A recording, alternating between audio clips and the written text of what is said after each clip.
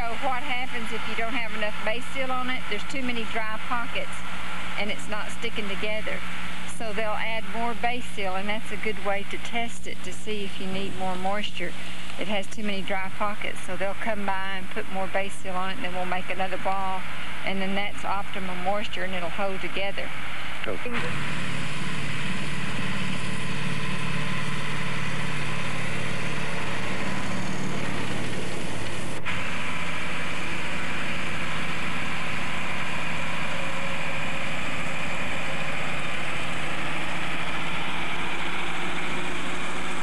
Because it's holding together now.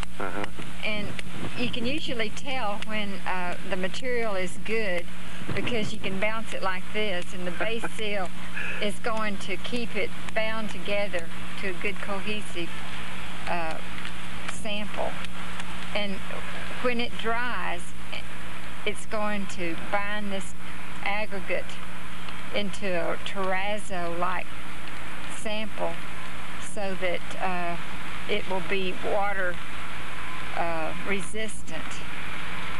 And they'll let this cure for about 72 hours and then put a hot oil mix and a asphalt covered rock with an emulsion, and then that'll be as good as an asphalt road. Some of the roads are left open, just in a gravel road, and it'll make a real good base.